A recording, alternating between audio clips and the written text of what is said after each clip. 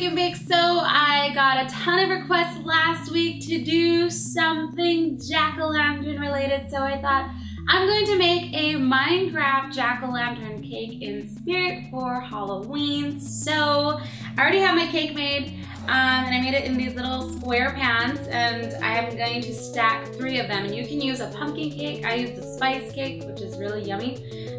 So we're going to level out the cake so we can go ahead and stack them. So you're going to level out each layer of the cake by chopping off the top portion of the cake. If you don't have a cake leveler, I'll put a link in the description where you can get one. So now I'm gonna use some white frosting, and I'm gonna place a little bit on the base where I have some foil so that the cake doesn't move anywhere. We're gonna place the cake right on top. Then we're gonna place frosting between each layer of the cakes and stack them till we have a perfect square. Once all layers are stacked, we're going to dirty ice the whole cake. Now that the whole cake is iced, place it in the fridge and we're gonna prepare our fondant. So now I'm gonna dye a white piece of fondant with yellow and red oil-based dye to create a really light orange. So we're only going to use just a little bit of the red, so maybe that much. And we're gonna throw the stick away. Grab a new one and get some fresh yellow. So we're gonna put more yellow than the red. Now we're just gonna blend this all together and mix it evenly throughout the fondant and see what kind of yellow or orange we get. If the fondant gets too sticky, just add a little bit of powdered sugar. So once you have an orange that you're satisfied with, we're going to roll out our fondant very thin.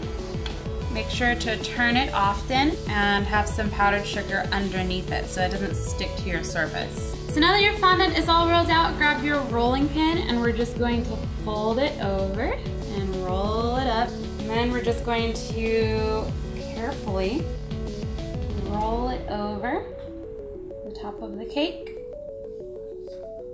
and press it down firmly. You can pull it a little bit, but try not to pull it too much because then it'll start cracking. So just try to push it down and rotate it.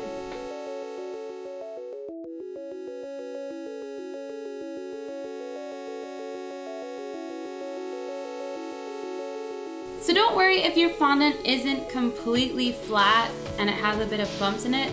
Since this is a pumpkin, it's gonna add some texture to it. So now I'm gonna paint the details with the paintbrush, synthetic paintbrush, and I put a little bit of vodka in here with a little bit of red food coloring and brown food coloring. So we're going to do the details of the pumpkin, and I'm gonna start with the brown.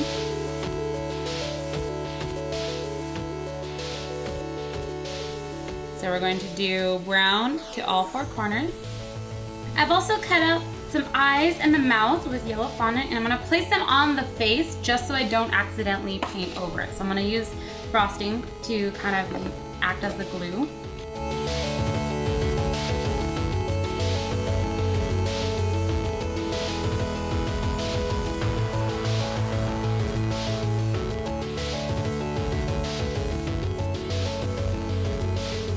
So once you're done painting on your decorations, I added a Tootsie Roll cut in half for the top stem, and then you should have yourself a Minecraft jack-o'-lantern cake. I'm really happy with the way it turned out. Remember, it doesn't have to be perfect. It's a pumpkin and none of them grow the same.